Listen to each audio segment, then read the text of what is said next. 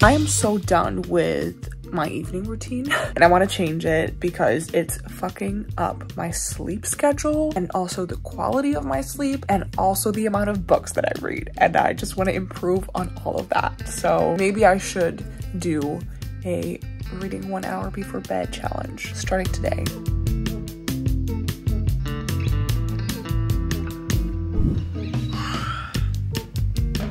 Oh, hi. I didn't see you there because of today's sponsor, which is Manta Sleep. Manta Sleep makes the world's best sleeping masks. Everything that they do is fueled by their belief to enable better lives through better sleep and regular naps. So they sent over this sleeping mask my way, which is a 100% blackout sleeping mask, which is absolutely perfect because in my new room at my parents' house, it becomes super light quite early in the day, and I can tell you after trying out this mask for a couple of weeks that no light will get through this sleep mask. Plus it's really comfortable because it has these funny pads that you can like remove and adjust to your eye shape and like the distance between them. And I promise you that your sleep will never be better after you get this sleep mask. And if you use my code Sabine, you can get your Manta Sleep mask with a 10% discount. Now let's go on to my reading challenge. Hi. So it's the first night of doing my reading 1 hour before bed experience challenge thing. I am gonna finish reading this book right now. In My Dreams, I Hold a Knife by Ashley Winstead. Let me finish the book, then I'll tell you all about it. This thriller has been revealing so many secrets from all these really intense, interesting, extremely morally gray characters, and there's gonna be some more juice at the end that I need to find out. Okay.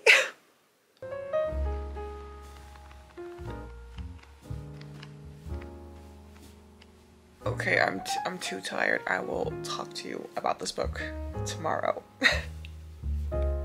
So, it has been a couple of days since I promised you the update on In My Dreams I Hold a Knife. I actually started reading another book, so I have to give you some updates. My opinion on this book. I have absolutely adored this whole reading experience, and I kept on thinking about this book long after I finished it. I don't know if I gave you guys the synopsis for this book or like the premise, but this is about 6 friends who go to a college reunion, and there is one unsolved murder that happened 10 years ago in this friend group, and at this reunion everyone kind of like suspects the other person, and you're gonna figure out all these secrets that these characters in this friend group have been hiding for so long, and you slowly solve this unsolved murder case. This definitely falls into like that dark academia category of books, and I think it's absolutely wonderful. This book has so many extremely morally gray characters, which I love in books because people in general are definitely morally gray. We are not good or bad. We all have the stages in between in our lives somehow,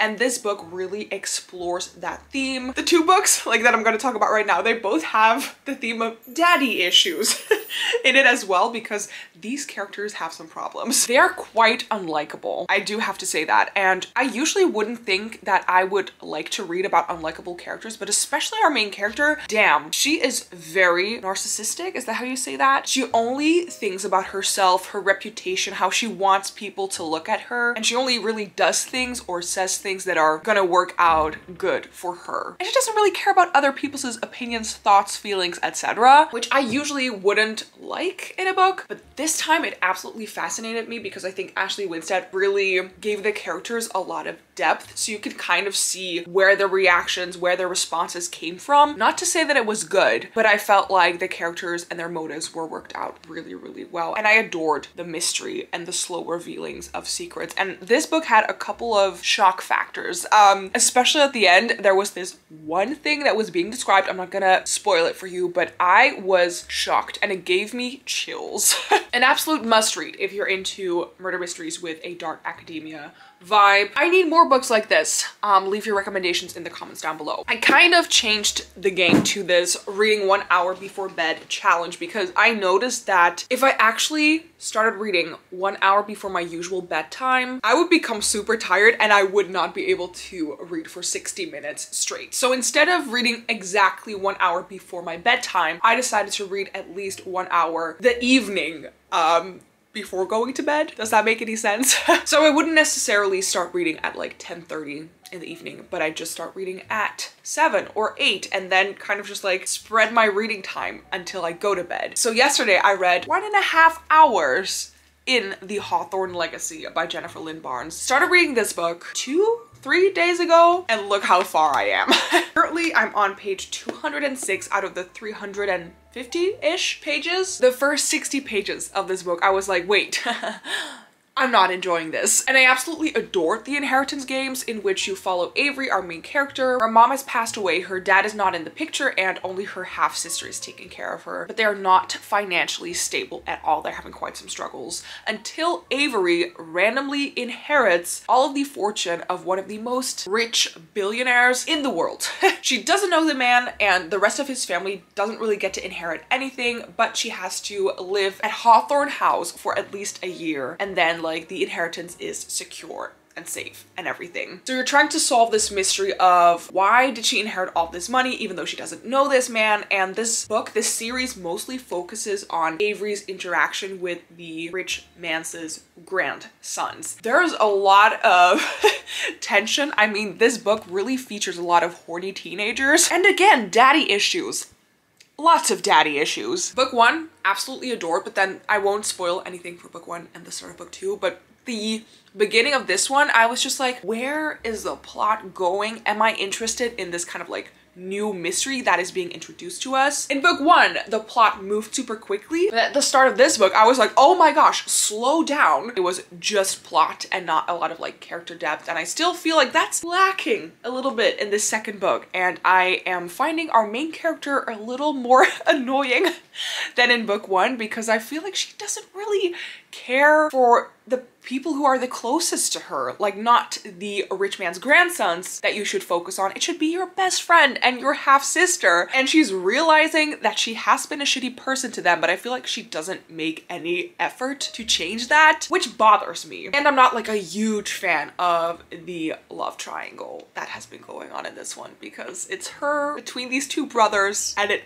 making me feel a little uncomfortable. But it's so easy to read and it reads so quickly, not just because of the writing style, but because the chapters are on average maybe like 4 pages long, which just keeps me wanting to pick it up and read more. So that's what I'm gonna do right now, even though it's literally like 11 o'clock in the morning. But this challenge has also made me read more in general, which I think is great actually. So that's also what I'm gonna document because it's an experiment and these are the results. I will be working tomorrow at the bookstore and I will be picking up book 3 because I feel like these books are perfect for this challenge because I'm just flying through them. Even though this is not the best, it's just fun. And is it so bad to read something fun right now that isn't the most perfect and worked out book? No, it's not.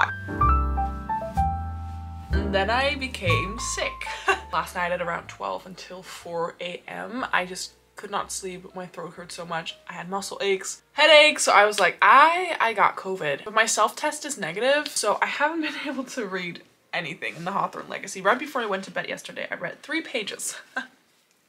Like, I don't feel great. So I don't think I'll read a lot today or for a really long time. So until so far, this project isn't going so well. But that's just kind of because I feel like life is getting in the way.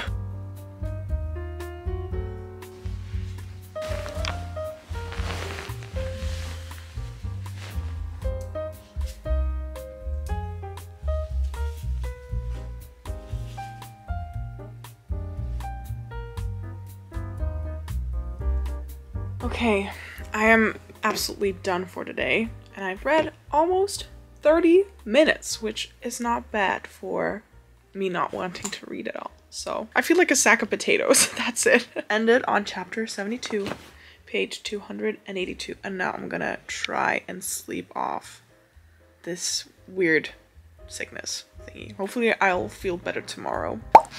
Okay, I've been feeling I've been feeling way better in comparison to yesterday. I think I wrote this on Goodreads, but this book reads like a musical. The dialogue and just like how the characters respond or act to one another is like so dramatic and over the top sometimes, and the family relationships that are being discovered and explained are just unbelievable, kind of. And it feels a bit Game of Thrones-ish. There's technically like not a lot of incest, I think, but it's just getting so complicated. It's becoming kind of ridiculous. And right now I feel like the little reveals are all a bit over the top.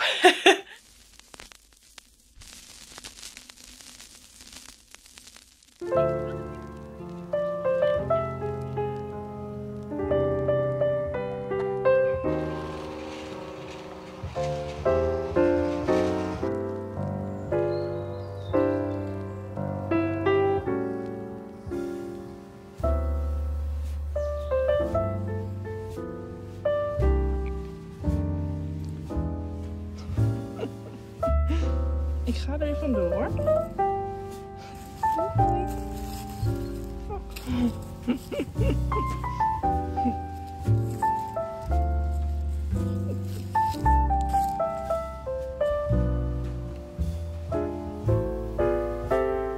I mean, am I gonna vlog in public? Apparently, yes I am. I thought let's do a little bit of a change in scenery to end this reading challenge. Overall verdict, I can say that I failed. At least I failed in staying consistent in filming my reading updates and like actually trying to hit that 1 hour mark each day for around the past week. But the side effect of this challenge has been that I have been reading more throughout the day instead of just reading more at night before going to bed. And I have learned to not look on my phone as much before I go to bed, which has improved my sleeping a lot. I also finished reading The Hawthorne Legacy by Jennifer Lynn Barnes, and this book was ridiculous. Whereas the reveals and the clues and figuring out the mystery in book 1 felt so clever, in book 2 it just felt a little cheap. And I totally agree with Cindy's review on Goodreads. So she worded it so perfectly, I cannot agree more. Despite all of that, I still bought book 3 when I went to the bookstore, and I don't know why I did that, because I could have just like left it off at book 2 and just be pretty much like done with this series, because I'm not really interested anymore in what's gonna happen with these characters. It's just that the love triangle feels like the main focus of the story right now, and it makes me feel a little awkward. I don't like the direction in which it went at the end of book 2, but still I was like, what is Jennifer Lynn Barnes gonna do with the story in book 3? And also, if I don't continue right now, I probably will